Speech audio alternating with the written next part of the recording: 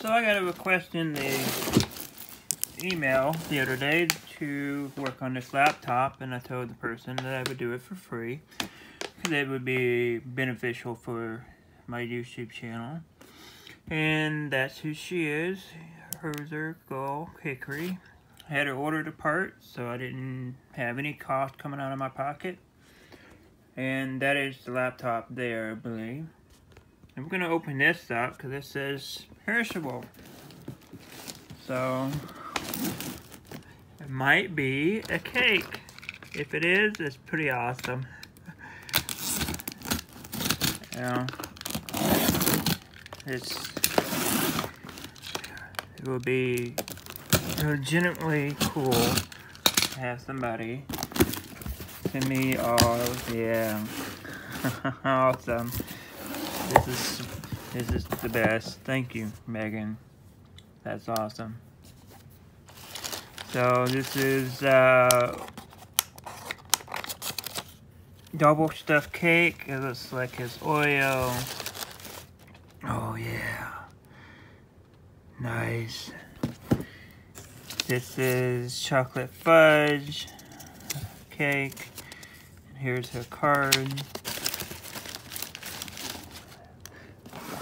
Wow, she really did herself in. Red velvet cake. Oh my god, my favorite, red velvet. And then this is carrot cake. It kind of got mushed. But we'll put this all in the refrigerator. This is totally fantastic. Thank you. Definitely will be testing these out. You'll probably get a good review. Awesome. And we'll be working on the laptop next. So this is the laptop she sent in. I figured I'll make a two-part video, one-part video, show you the cakes that she donated and what we're working on today. I assume this is disconnected. Let me take and move this first. She might have reconnected. The keyboard, she did. Okay, that's disconnected. And I'm gonna disconnect this. Okay, so, see what the problem is. We no longer have that attached. We still have the pads, which is great, but we no longer have the connector here. It's broken. So, and I'll show you what I mean. We'll zoom in. See how this has a clip here? Well, that one got damaged in transit. It no longer has a clip, and the pin is missing and broke. So what we're gonna have to do is take and heat this up and put a new one down. This is a 6-pin connector. If I counted that correctly. 1, 2, 3, 4, 5, 6. Yep, it's a 6-pin connector. I believe that's 1mm spacing. Could be half. We will find out.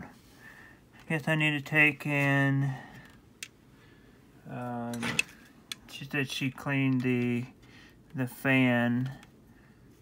Kind of looked bent here. I'm not sure, but what we're gonna do is we're gonna have to take and continue to remove.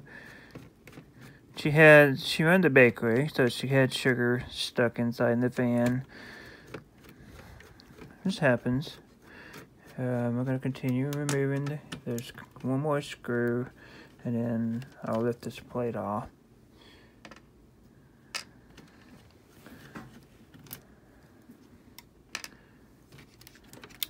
And then we'll be able to get to that connector. It's awesome that she sent the cakes. So she was cleaning this up. That's what she was doing. I'll make sure all this stuff is cleaned up too before I ship it back to her. But we're going to take and mainly pay attention to this here. And so I'm just going to use soldering iron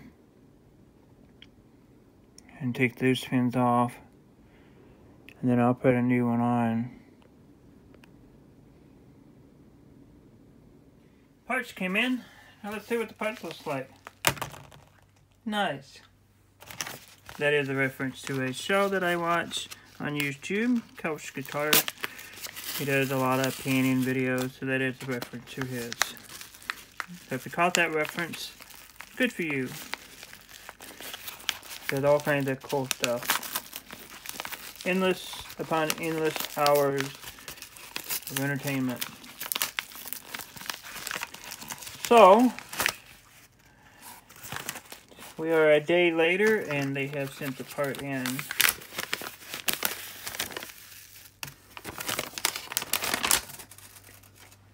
And there's no list price. Hopefully we got the right one. Hopefully. I sent her the link and she ordered it. 6-pin, 1mm pitch. Let me find my tweezers.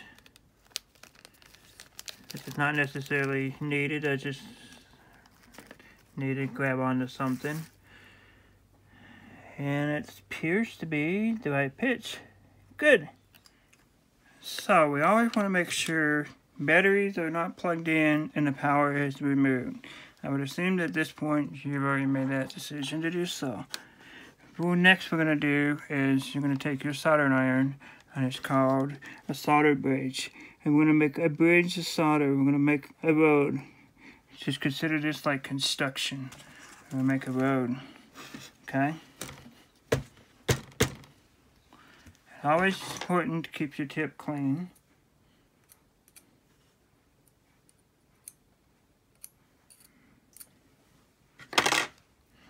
Alright, so we're going to make a solder bridge for this connection here.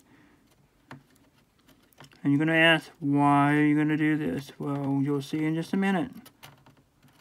And so we can lift these all up at the same time. If you had a hot air station, you would just be heating this whole thing up at once.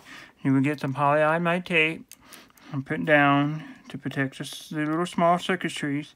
And if you didn't have that, well, you can just try using hot air around this area here and pull up. But since we're working with a soldering iron today, this is the way we're going to do it.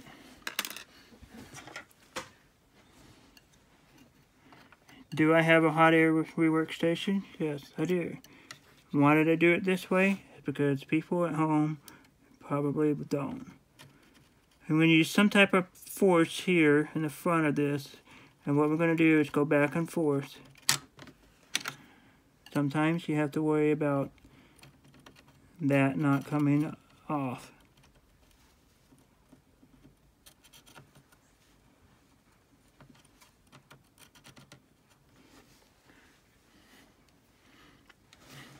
Second part is to take and melt off the other side.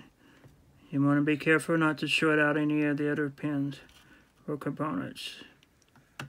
You're just going to melt this plastic.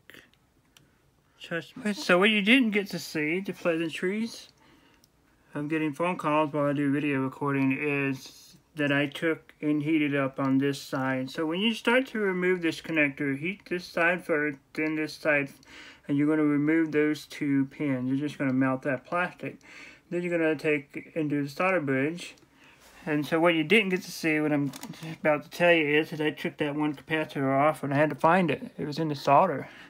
So somebody like me had been doing this for years upon years. Even I can screw up.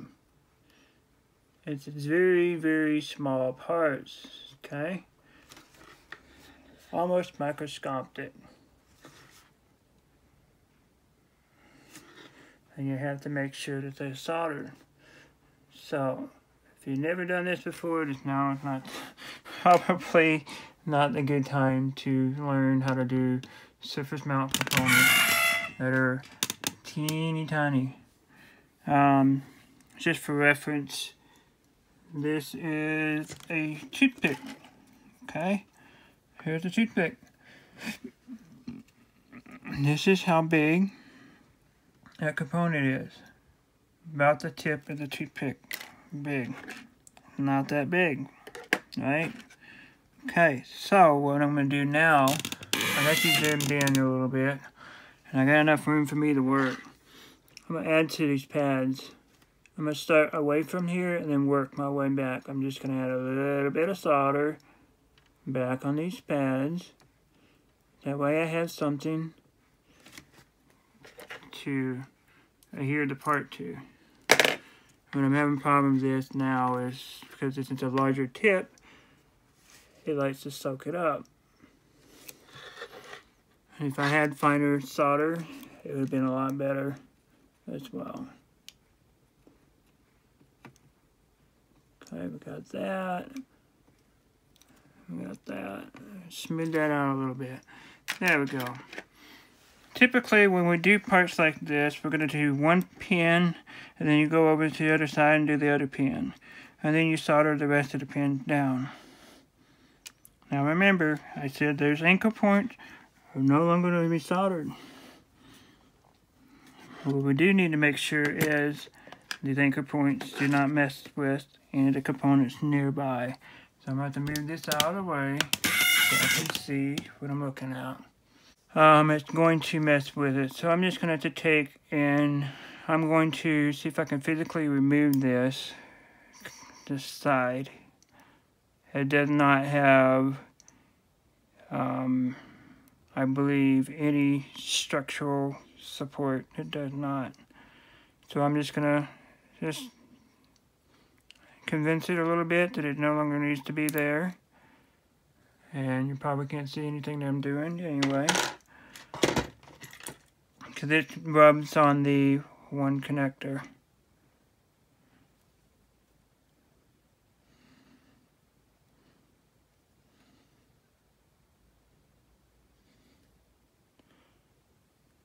It's always nice when you get two in a pack, because in case you mess up on the first one, and always do something differently on the second one. Now that removed and out of the way. I'm going to again say that it has no structural support before or after. Makes no difference. The only difference that it does, it no longer rubs on that one part.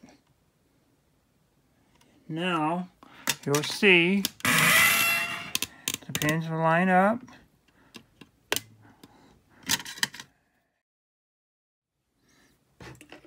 Now I'm going to get this lined up. You'll see that this fits perfect. It no longer touches that one component right there. We'll move this up. I know it looks like it's going to catch that resistor, but it's going to be okay. Okay, so now what you're going to do is you're going to take your iron and you're going to tack one side of the pins with this held down. And you're going to release the heat from the part. And you're going to do the other side. And then once those are adhered to the board, you go back and you do pin by pin. You heat them and you press them down. And you want to make sure that you don't have any solder bridges. We don't want to have solder connecting from pin to pin. We want them individually soldered down to the pads. And that's what it will look like. I didn't catch the video of me doing the actual soldering because I was looking down at it and you got to see mostly in my face and my ears. So hopefully you kind of get a gist of how this works.